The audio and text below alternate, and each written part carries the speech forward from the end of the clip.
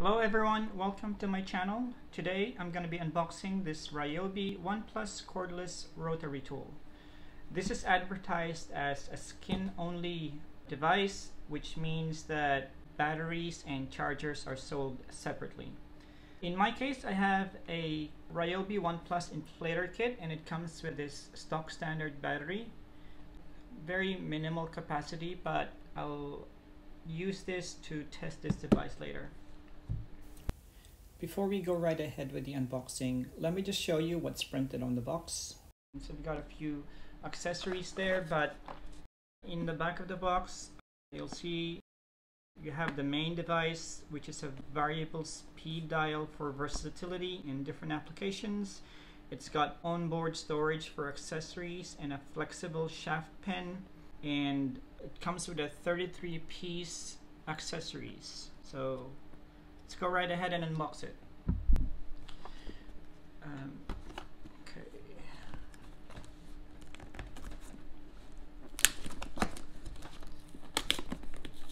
Very tough.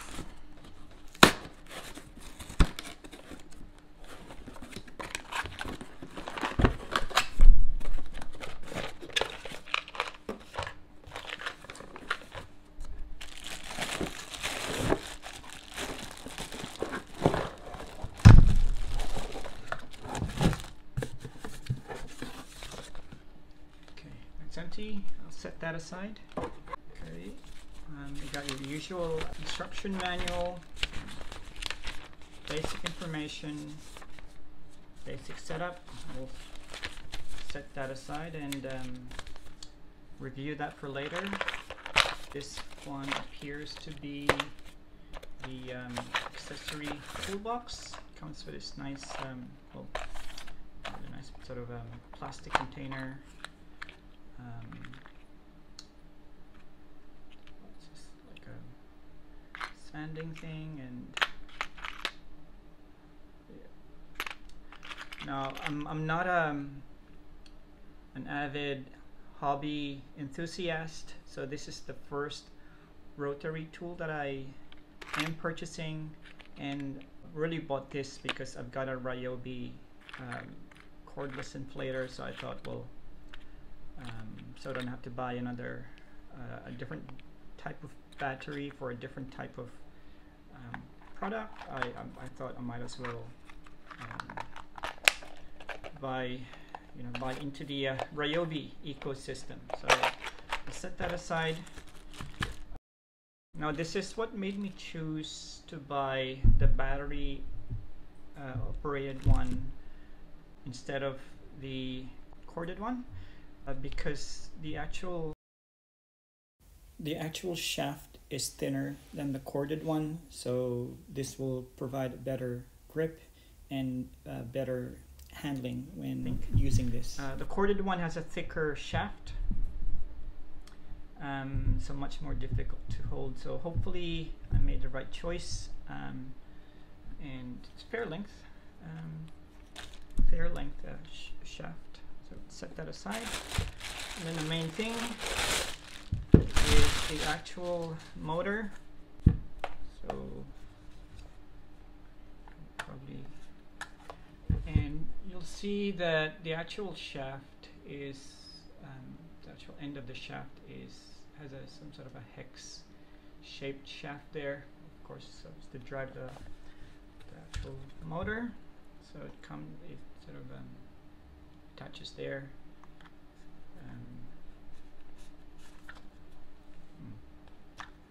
Might need to wiggle that up and connect.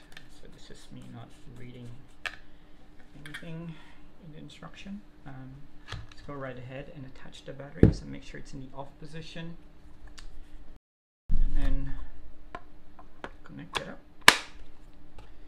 Let's test this. So I've got minimum speed. Turn it on. You can see it's really spinning really slow, and then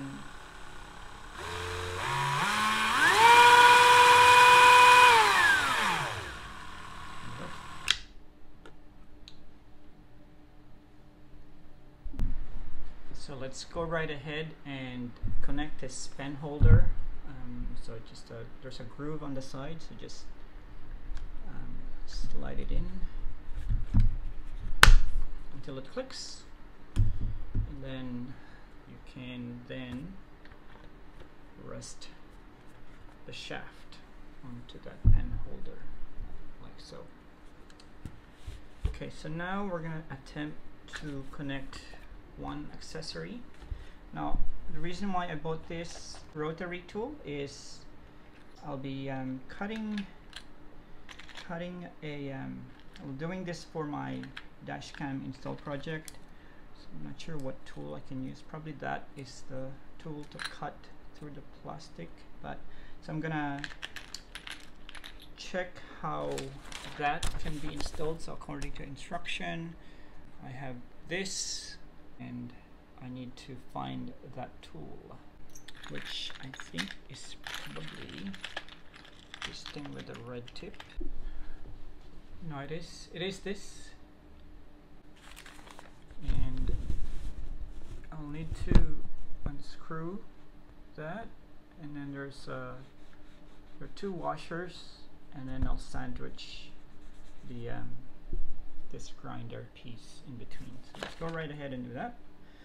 They're not screwed in really tight, so there it is. We got really tiny. Okay, it's a bit tricky. But insert it there.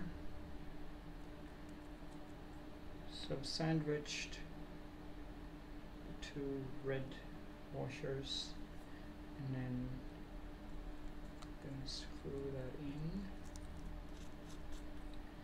and then use this screwdriver to tighten it.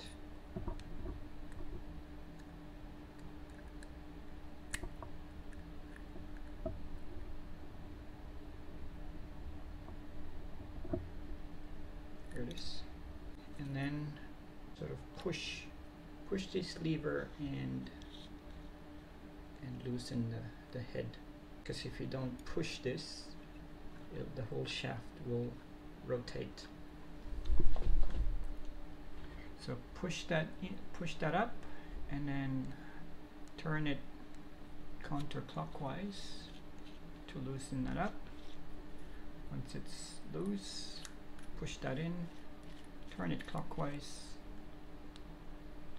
and that's it. So to test, let's see.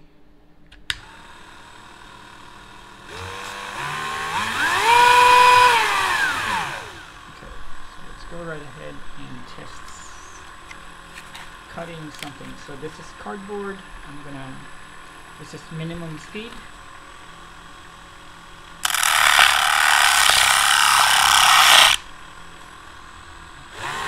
Medium speed. Maximum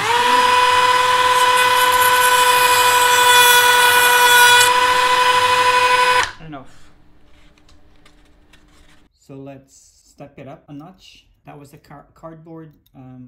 Let's now try this plastic. Now this plastic piece came from the dashboard of an X5 E53. So when I did this, I had to melt through the plastic because at that time I didn't have a rotary tool like this. So now I'm gonna try if it's actually sturdy. It's really tough. So now I'm gonna try if this rotary tool can cut through this plastic. So let's set that up. So same attachment, so medium speed. See if I can. Whoa.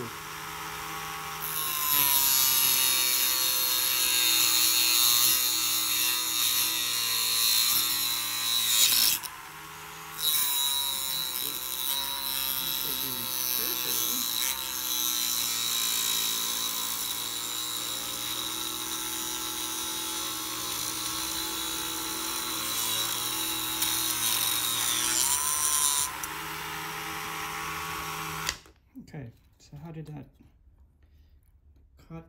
Seem to, yeah, cut it nice and clean.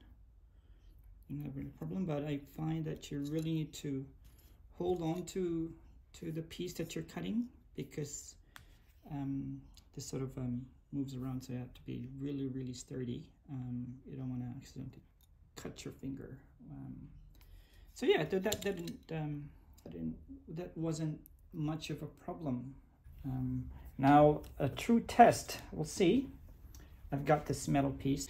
Now I really need to be careful with this. Probably do that.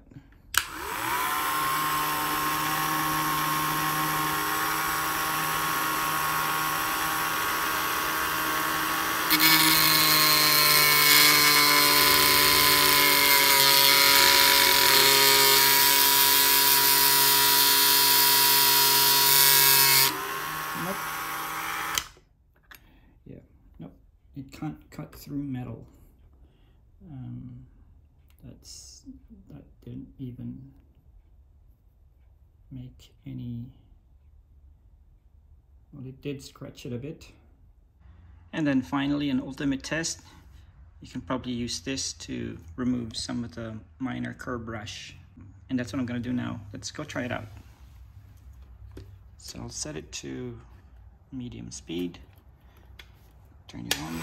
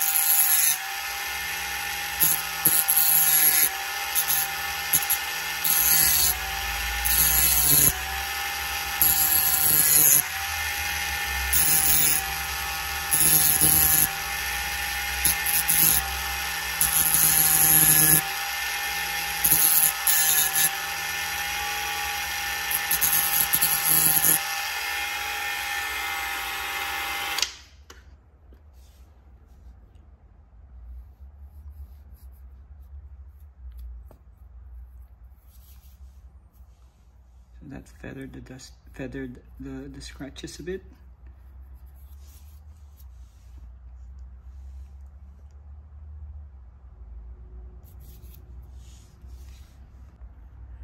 And that's what it did to this sanding disc.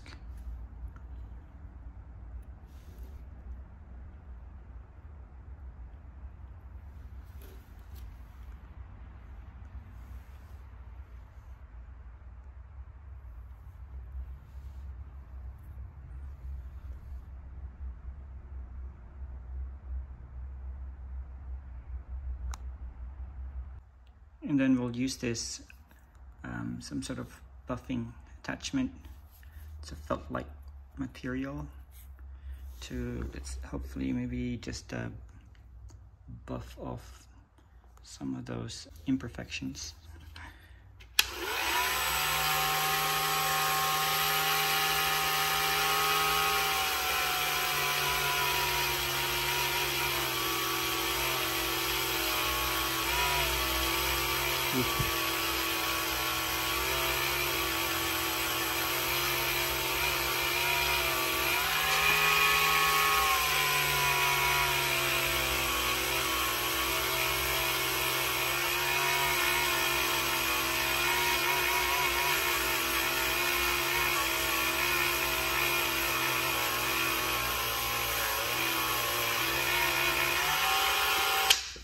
Oof, there's dust all over.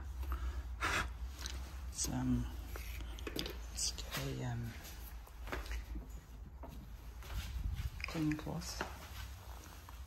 snuff it off.